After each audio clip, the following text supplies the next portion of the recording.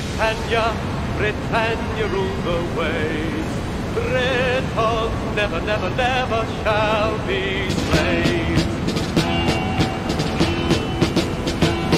Off the coast of Argentina, our island's midst the deep, with 1,800 people and 500,000 sheep. The day they were invaded, everybody learned the name. A barren little colony had got a bit of fame. We stocked our ships full of British beer and bullets. We mobilised the navy and we called up the marines. We sailed 2 weeks till we reached the Falkland Islands, so we could teach a lesson to those bloody Argentines.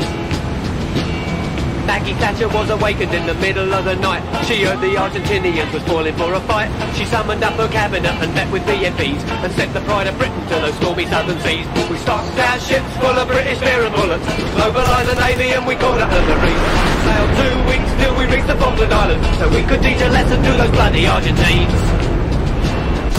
Well, in came the Yanks, who had to have a say, so they sent Al Haig down Buenos Aires way. He shuttled to and fro, always managing to smile. The Argies still refused to leave that barren British Isle.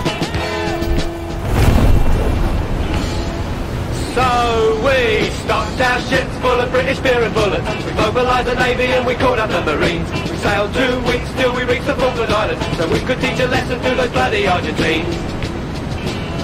Well, the whole world watched as the British fleet drew near, and the battle for the Falklands was finally here. We sank their ships, brought down their aeroplanes, and taught those cheeky Argies not to mess with us again. We stocked our ships full of British beer and bullets. We mobilised the navy and we called up the marines. We sailed 2 weeks till we reached the Falkland Islands, so we could teach a lesson to those bloody Argentines.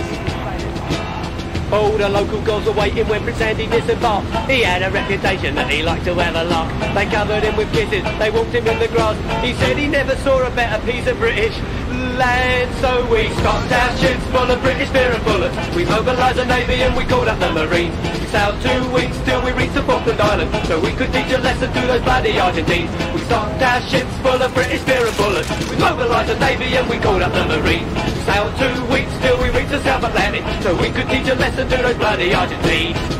Go on!